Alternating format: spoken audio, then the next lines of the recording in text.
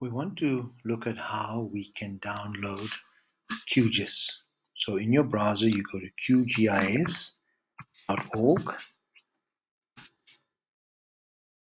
And once you're in qgis.org, you can download the latest version, but you click on download now. And if you have a Windows machine, then you click on the installer version 64-bit. So that's the version you will click on for a Windows machine. If you want a more stable version, you can take the long-term release one, but you can take the latest version. Either one of these would be fine. So once you've done that, once you've downloaded the software,